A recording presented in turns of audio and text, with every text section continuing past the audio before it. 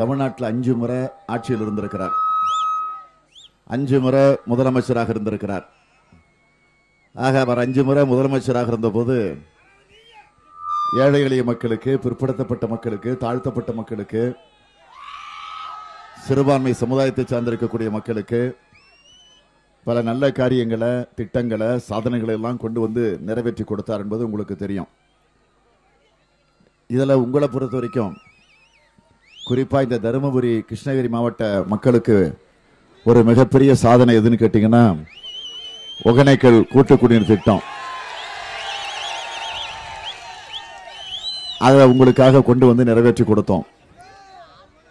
ஆக ஏற்கனவே அந்த திட்டம் வருவதற்கு முன்பு இந்த 2 மாவட்டங்களில் இருக்கக்கூடிய மக்கள் அந்த குடிநீரை எப்படியாவது பெற்றுத்தர வேண்டும், இல்லைன்னா நாங்கள்லாம் உயிர் வாழ முடியாது, பல நோய்களும் பல சிரமங்களும் எங்களுக்கு ஏற்படுது, புளோரைடை கலந்திருக்கக்கூடிய குடிநீரை குடிக்க வேண்டியிருக்கு, ஆகவே அந்த திட்டத்தை எப்படியாவது நிறைவேற்ற வேண்டும் என்று திமுக ஆட்சி இருந்தப்போ அந்த கோரிக்கை வச்சு கலைஞர் அவர்கள் அதற்காக ஒப்புதல் தந்து சட்டமன்றத்தில் அதை பற்றி உறுதி தந்து அந்த துறையினுடைய அமைச்சராக அன்னைக்கு நான் உள்ளாட்சித்துறை அமைச்சராக இருந்தேன். துணை முதலமைச்சராக இருந்தாலும் உள்ளாட்சித்துறை அமைச்சர் குடிநீர் பொறுப்பை அன்றைக்கு நான் தான் ஏற்றுக்கொண்டிருந்தேன். கலைஞர் உத்தரவிட்டார். உடனடியாக ஜப்பான் நாட்டுக்கு நான் போனேன். அங்கே போய் பெற வேண்டிய நிதியை பெற்றேன். அதற்கு பிறகு அந்த திட்டத்தை நம்முடைய தலைவர் கலைஞர் அவர்கள் இதே தருமபுரிக்கு வந்து அடிக்கல் நாட்டு விழாவை நடத்தினார் என்பது உங்களுக்கு தெரியும். அதற்கு பிறகு நாம் அந்த திட்டத்தை எந்த அளவிற்கு சிறப்பாக நிறைவேற்றி, நான் நினச்சி பார்க்குறேன், நான் துணை முதலமைச்சராக இருந்தப்போ, அந்த குடிநீர் சம்பந்தமான துறையினுடைய அமைச்சராக இருந்தப்போ ஒரு மாதத்துக்கு 5-6 முறை வருவேன். ஆக 5 வருஷத்தில் ஏறக்குறைய ஒரு 25 தடவை 30 தடவை அந்த பணிகளை நிறைவேற்ற வேண்டும் என்பதற்காக இந்த தருமபுரிக்கும் கிருஷ்ணகிரிக்கும் நானே வந்து நேரடியாக பார்த்து ஆய்வு நடத்தி இருக்கிறேன். ஆக ஏறக்குறைய ஒரு 80% பணியை நம்ம முடிச்சிட்டோம்.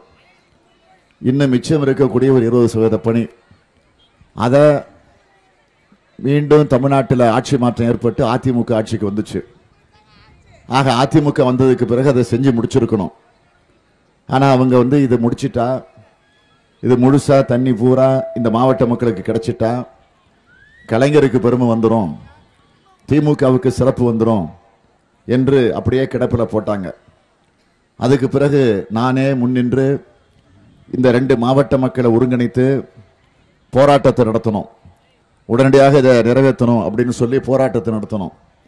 அதற்கு பிறகு இந்த அரசு பயந்து போய் மக்கள் கிளர்ந்து எழுந்துட்டாங்க, இதை பாதியிலே நிறுத்தி வைக்கக்கூடாது என்ற ஒரு பெயருக்காக அம்மையார் ஜெயலலிதா அவர்கள் கோட்டையிலே உட்கார்ந்து கொண்டு வீடியோ கான்ஃபரன்ஸில் அந்த திட்டத்தை தொடங்கி வைக்கிறோன்னு ஒரு அறிவிப்பு வெளியிட்டாங்க. ஆனால் இன்னமும் ஒரு 20% சில கிராமங்களுக்கு குடிநீர் வராத சூழ்நிலை தான் இன்றைக்கு இருந்துகிட்டு இருக்கு. அப்படி தானே? இன்னும் 20% கிராமத்தில் இன்னும் தண்ணி வரல. அதனால் இந்த ஆட்சியை பொறுத்த வரைக்கும் இதை பற்றியெல்லாம் கவலைப்பட மாட்டாங்க. அதனால தான் சொல்கிறேன், திமுக தமிழ்நாட்டில் ஆட்சிக்கு வந்து அடுத்த நாளே உடனடியாக மிச்சம் இருக்கக்கூடிய கிராமங்களுக்கும் அந்த குடிநீரை கொண்டு வந்து சேர்க்க வேண்டிய பொறுப்பு எங்களுக்கு உண்டு என்பதை நான் முதலில் உங்களுக்கு தெரிவிச்சுக்க விரும்புகிறேன். ஆகவே உங்களையெல்லாம் நான் கேட்டுக்கொள்ள விரும்புவது, நடைபெறவிருக்கக்கூடிய நாடாளுமன்ற தேர்தலை பொறுத்த வரைக்கும் மத்தியில் இன்றைக்கு பிரதமராக இருக்கக்கூடிய மோடி அவர்களை வீட்டிற்கு அனுப்புகிற தேர்தல் தான் இந்த தேர்தல்.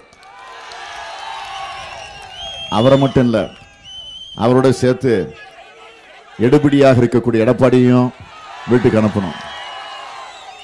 நம்ம உடம்புல 2 கட்டி வந்துடுது, 2 கட்டி வந்துருச்சு. அந்த 2 கட்டியை டாக்டர் இடத்துல போய் காட்டுகிற போது உடனடியாக ஆப்ரேஷன் பண்ணி அதை எடுக்கணும் என்று சொல்லுகிறார்கள். 2 கட்டியும் எடுக்கணும், இல்லைன்னா ஆபத்து வந்துடும், உடலுக்கு எது கேடு வந்துடும் என்று சொல்லுகிறார்கள். இல்லை 2 கட்டியும் எடுக்காதீங்க, 1 கட்டியை மட்டும் எடுங்கன்னு யாரும் சொல்ல மாட்டாங்க. 2 கட்டியும் தான் எடுக்கணும். அது மாதிரி 2 கட்டிகளாக மோடியும் எடப்பாடியும் நாட்டுக்கு நோய் வரக்கூடிய நிலையில் இருக்கிறாங்க. ஆக அந்த டாக்டர் சொன்னதை கேட்டு அந்த நோயாளி அந்த கட்டி வந்திருக்கக்கூடிய அந்த நோயாளிகள் அதை எடுக்கணும் என்று தான் சொல்லுவாங்க. அது மாதிரி தான் இன்னைக்கு நாட்டுக்கு பிடிச்சிருக்கக்கூடிய 2 சனியன்களாக மோடியும் எடப்பாடியும். மோடியை பொறுத்த வரைக்கும் ஒரு சர்வாதிகாரி, இந்த எடப்பாடியை பொறுத்த வரைக்கும் ஒரு உதவாக்கர. ஏன்னா எதுக்கும் உதவாம இருப்பத உதவாக்கரன்னு சொல்றோம். கலைஞர் உதவும் கரமாக இருந்தார், நம்முடைய தலைவர் கலைஞர். இவர் உதவாக்கரையாக இருக்கிறார். ஆக 2 ஆட்சியை அப்புறப்படுத்துவதற்கு ஒரு நல்ல வாய்ப்பு கிடைச்சிருக்கு. ஆக இந்த ஆட்சியை பொறுத்த வரைக்கும், எடப்பாடியை பொறுத்த வரைக்கும் கமிஷன், கரப்ஷன், கலெக்ஷன் தான்.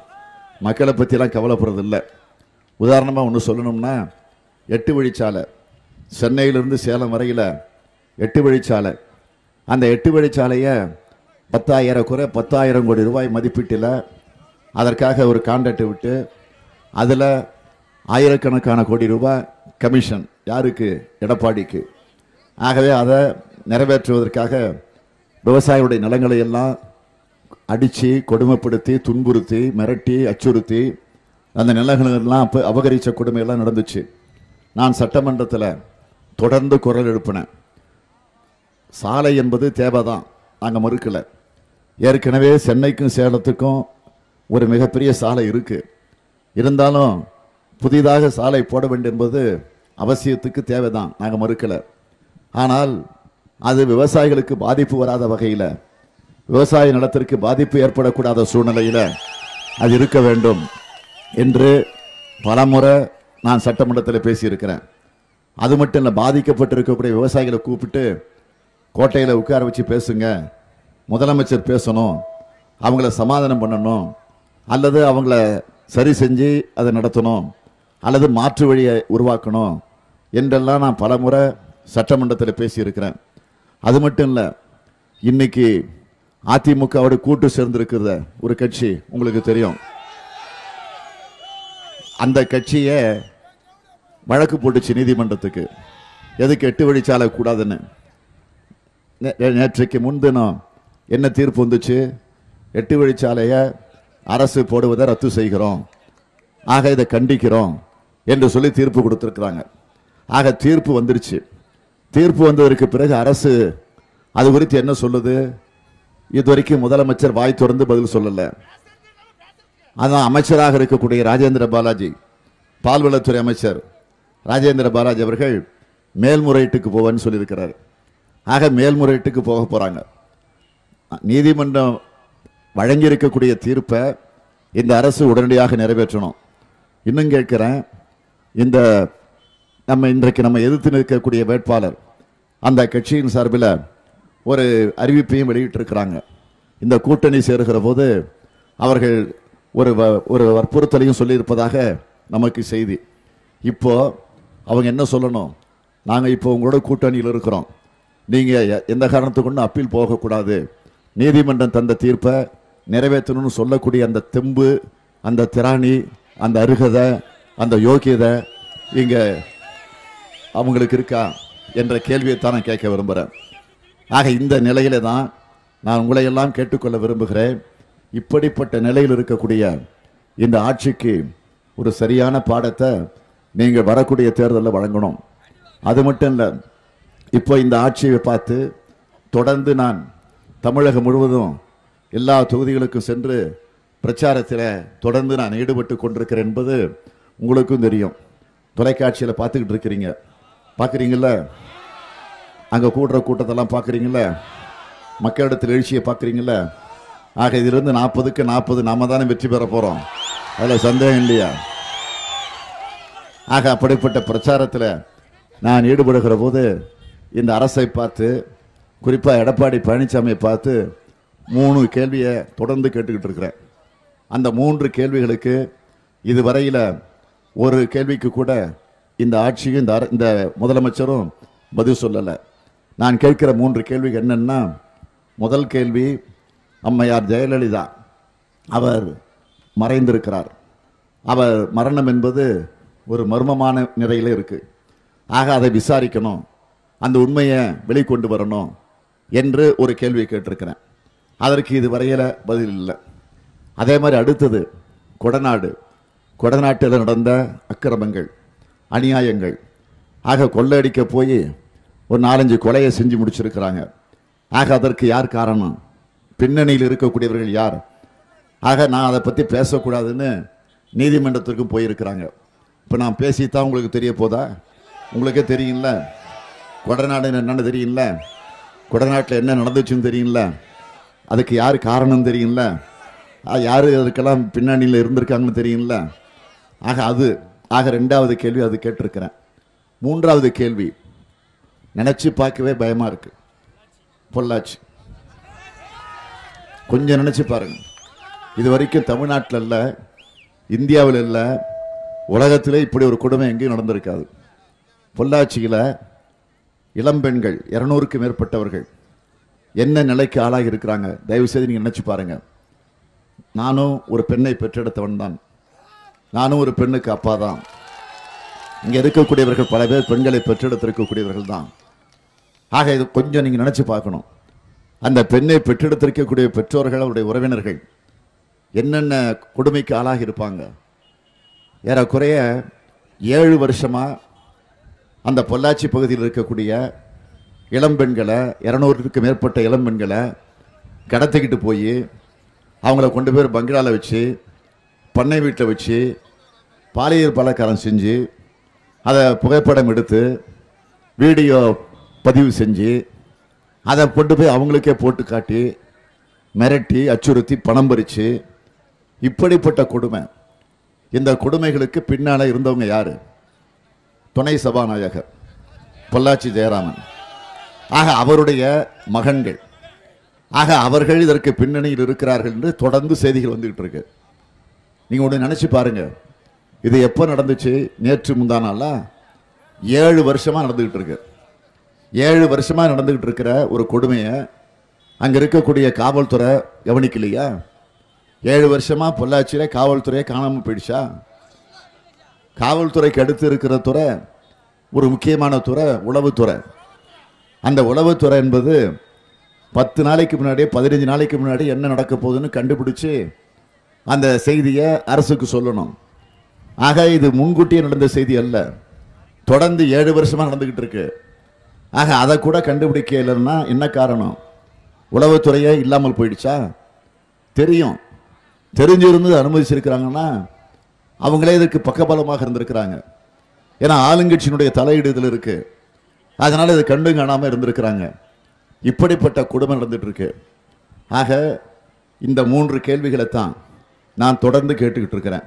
ஒன்று ஜெயலலிதாவுடைய மர்ம மரணம், அடுத்து 2வது கொடநாட்டில் நடந்திருக்கக்கூடிய கொலை, பொள்ளாச்சியில் நடந்திருக்கக்கூடிய இந்த சோகம். ஆக இந்த 3க்கும் விடை காணணும், பதில் சொல்லணும். ஆக அவர்களுக்கெல்லாம் பக்கபலமாக இருந்துகிட்டு இருக்கிறாங்க. ஆக இதற்கு பதில் சொல்ல வேண்டும்னா நாம இதற்கு ஒரு முடிவு கட்டணும். ஆக நாம ஆட்சிக்கு வந்த உடனே முதல் வேலையாக இந்த 3 பிரச்சனைகளுக்கும் விடை காண போறோம். விடை காணுகிற நேரத்தில் இதில் யார் யார் குற்றவாளிகள், அவன் எப்படிப்பட்ட பதவியில் இருந்தாலும் சரி, அவனெல்லாம் பிடிச்சி உள்ள கொண்டு போய் போடுறதுதான் முதல் வேலை இந்த ஸ்டாலினுடைய வேலையாக இருக்கும்.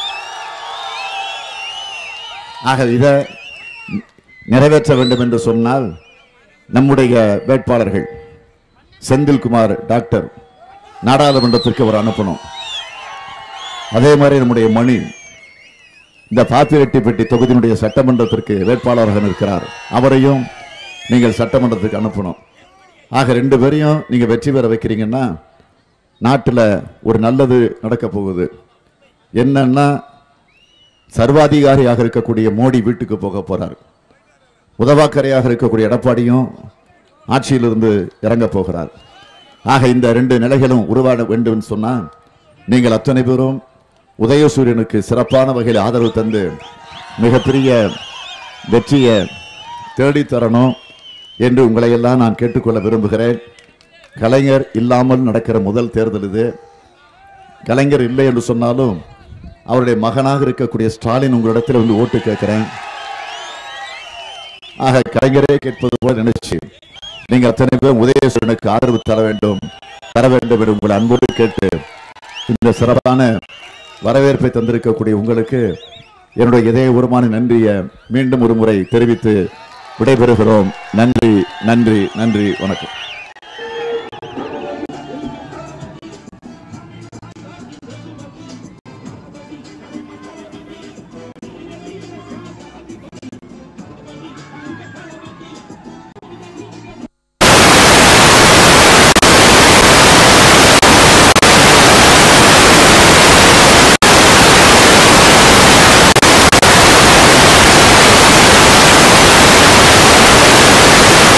இந்த வீடியோ உங்களுக்கு பிடிச்சிருந்தா ப்ளீஸ் லைக் அண்ட் ஷேர் பண்ணுங்க. மறக்காம எங்க சேனலை சப்ஸ்கிரைபும் பண்ணுங்க.